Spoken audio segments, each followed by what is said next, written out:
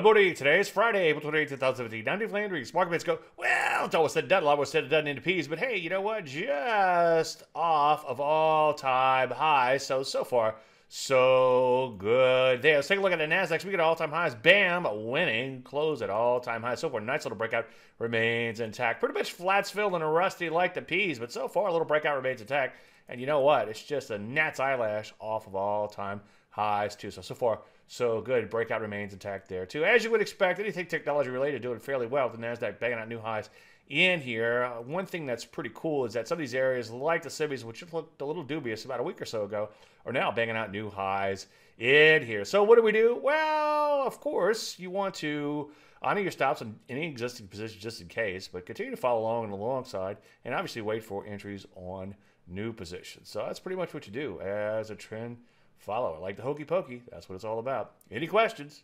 Dave at DaveLeonard.com. I'm Dave Landry, user of the Market Minute.